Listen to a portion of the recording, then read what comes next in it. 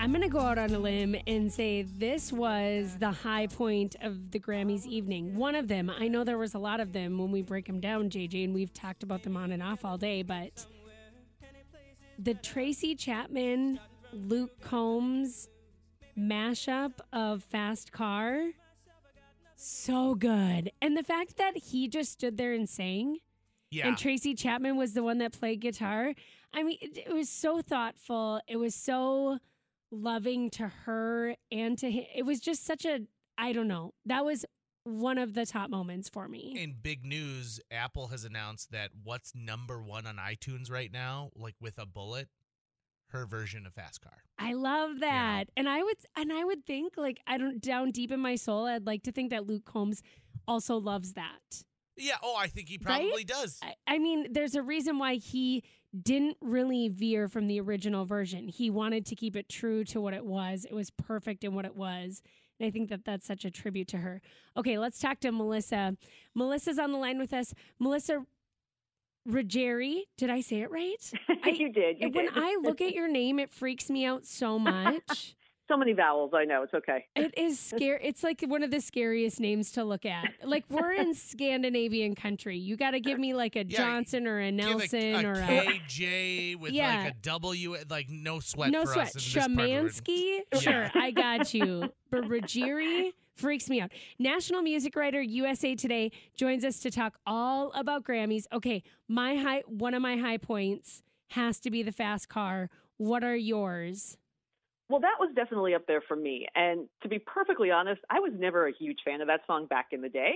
But when Luke brought it back, I started to like it again because, you hadn't heard it every 5 minutes like you used to. And then seeing them last night, though, like as you were just saying, it really was this magical moment. It was sort of the worst-kept secret that they were going to be performing it together. So it wasn't like, oh, my God, Tracy Chapman's there. But the fact, like you said, that Luke was so respectful to her, and just the little prepackage that they showed before the performance of what that song meant to him, and then now to have Tracy stand on stage next to him, just so understated, and she sounded fantastic. Yeah. And it really was just a sweet moment, I think, and it also showed sort of the cyclical nature, torch passing aspect of the music industry that sometimes, we forget about. And I think for me, the other high point, or perhaps my high point, was Joni Mitchell doing Both Sides Now with Brandy. And, Brandy Carlisle has been such an amazing steward of Joni's career. And I actually just found out this week, I'm fortunate enough that I usually get to sit down with Clive Davis for a little bit every year when I'm out here. And he and I were talking on Friday, and he said, well, the reason that Joni even met Brandy is from my party, my pre-Grammy gala that several years ago, Brandy asked to be seated at Joni's table and said, Clive, it'd be the honor of my life. And he said, all right, I'll put you together. And that was it. I mean, they became best friends that night. And now we've seen just the production, the resurgence of Joni's career that's thanks so much to Brandy. So I thought that was also a really special moment. Yeah, too. I agree 100%. And you're right. There's so much sampling that goes on in music. And it's at the top of the list when it comes to lawsuits and all of this headline things when it comes to music. But when there are intergenerational artists that decide to get together and really just honor what their individuality and who they are and building each other up, that's pretty powerful stuff in music. I think of Tony Bennett and Lady Gaga. Yeah. Mm-hmm. You know what I mean? These intergenerational mashups are just, I mean, they can kind of sweep the whole music industry. It's like we love to see how sampling is getting in the news for all of these lawsuits and everything. But there are these other stories that are prominent. There are. And, I was honestly hoping for maybe some Olivia Rodrigo with Billy Joel during the show, since she performed with him at Madison Square Garden last year, since she name checks Uptown Girl in one of her songs, and, they become buddies. And I thought, well, that would actually have been a cute thing. But maybe not as organic, like what you were just saying. Like, the Luke and Tracy and Joni and Brandy, I mean, those are things that just happened because of their relationship or because of the song, not just because, hey, here's a young person and a veteran and let's put them together, which the Grammys were very famous for many years. When Ken Ehrlich was a producer, which he was for decades until maybe about 3 or 4 years ago, he would go out of his way to sort of do these pairings, these iconic pairings. And they were great for the most part, but every now and then you kind of cringe, like, I don't know, did you really need to put Steven Tyler with, whoever the young hip hop star was at the time? And then it just felt forced. And I don't think any of this, what we saw last night, felt forced. But it was a great night for women. I'll say that. I mean, I don't want to use the tired, cool in the gang cliche that it was ladies' night, but it kind of was. And I think that was something that was refreshing to see too, that, all the televised awards, only women won. And when you look at these top 4 categories, all women won. And most of the performances, I mean, there were maybe like 3 or 4 male performances, and I'm not really counting Luke because Tracy was with him, so that cancels it out. But there were, probably, I think 9 of the performances were female dominated as well. So, it really was a great spotlight for a lot of young, up and coming talent. And then you've got people like SZA and Victoria Monet, and backstage, Carol G from the Latin community. These are women who have been in the business for years. I mean, 7, 8, 9, 10 years. These sometimes, for some of them, it was their 3rd or 4th album, and they're just now getting recognized. So let's all cheer for that. At least. Yes, that's finally happening.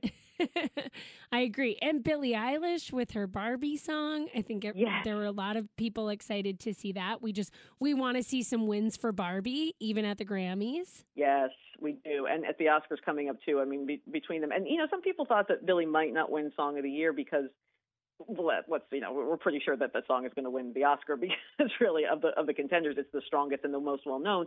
But I was really happy to see that she did win because it's such a delicate song. And she came backstage with her brother Phineas and kind of just told that story again about how she had been in a really dark place. They had been writing and nothing was happening. And she kind of got panicky that maybe this was it. Maybe she wasn't able to write anymore.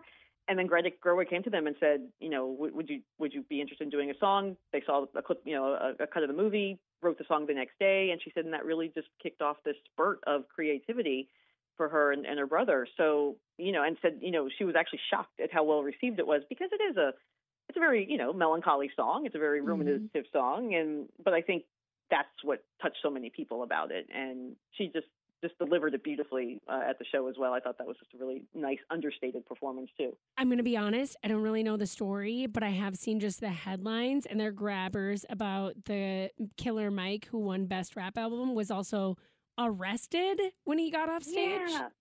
This thing it's very vague, and we're still trying to figure out or learn more about what happened. Killer Mike had come back to the press room. He was so effusive. I mean, he was so excited with his 3 Grammys. He swept his categories. They're the first Grammys of his career. And I used to live and work in Atlanta, so I actually know Mike a bit from, my years of talking to him there. And I was so happy for him. And, he's a very motivational kind of guy and was just talking about, if you think you can only jump 20 feet, you try and jump 40 feet, things like that. And was just so proud of the accomplishment of winning those Grammys. And then, an hour and a half later, we start seeing on social media that he's been arrested.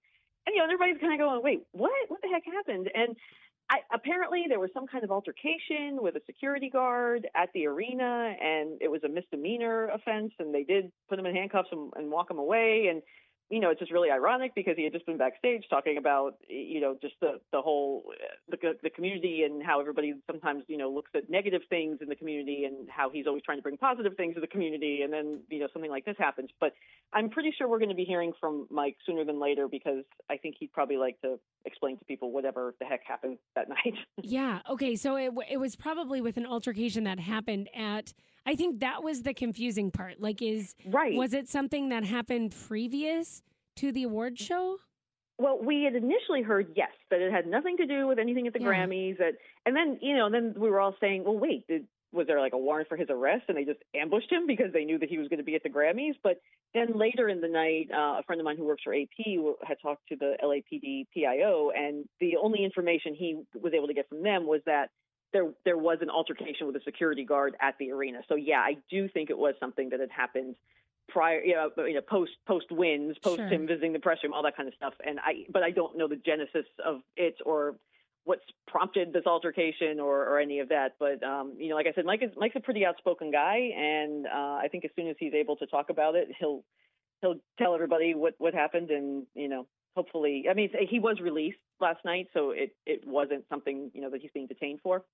I guess was, we'll see. Melissa, I was surprised to see Meryl Streep there, but apparently Yeah. she has a history of being Grammy nominated for some of her vocal work. Well, she's also Mark Ronson's mother-in-law. She is? What? She is. He's married to her daughter. Yeah, that they were sitting at the table together. Yeah.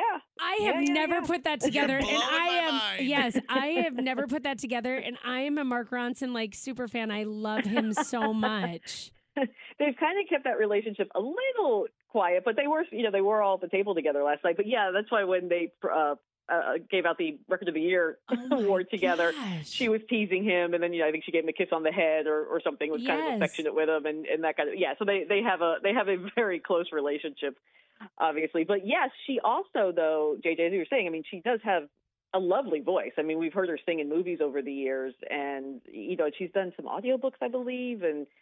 So hey, who's ever going to say no to Meryl Streep wanting to show up? Absolutely not. There we you can go. all use a little more Streep in our lives. A little more Streep. Hey, if I can tell you guys something really funny, really fast. So I was at Clive Davis's party on Saturday night, and I go in the bathroom, and standing in front of the mirror with a woman, just a random person in the bathroom behind her, is Mariah Carey. And I did a double take, like, this can't possibly be Mariah Carey in the same bathroom I'm in.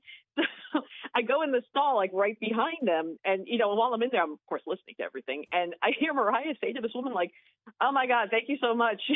Thank you for zipping up my dress. Trust me, everybody's going to be happy that it's actually zipped up. And I just thought that was just hilarious that if I had been in there 30 seconds earlier, she may have asked me to help her zip up her dress. But, Man! There was Mariah, with three random people. You had a Miley moment with Mariah Carey. I did. You had a Miley that was moment. so cute. Yeah. That was so cute, and I'm so happy for Miley. She deserved those Grammys years ago, but hey, at least now she's got a couple that she can brag about. And can we all agree that the hair was probably in part maybe her doing, but also because she was paying like homage to Tina Turner last night? Yes. I mean, it had to do with that too, right? It wasn't just. I think it was. I think it was a stylist approach to that as well. I agree because, she did a little bit of like a Proud Mary style thing at the end of Flowers. Yes. And in her pre-packaged thing that they showed, she talked about, the people that she wants to be like and, mentioned, Patti LaBelle and her godmother, Dolly Parton, and of course, Tina Turner. Right. So, yeah, I think that was deliberate. And hey, her last album, not the one that Flowers is on, but the one a couple of years ago was very 80s influenced too. So for sure. I think Miley also has a bit of, 80s rocker chick in her that she likes to bring out. And that was just a fantastic performance as well. And I knew her speech would not disappoint, and it did not. It did not. Melissa Ruggieri, national music writer, USA Today. You can find her work there. Thank you so much for joining us and giving us a recap of your Grammy experience. Thanks, guys. Always a pleasure.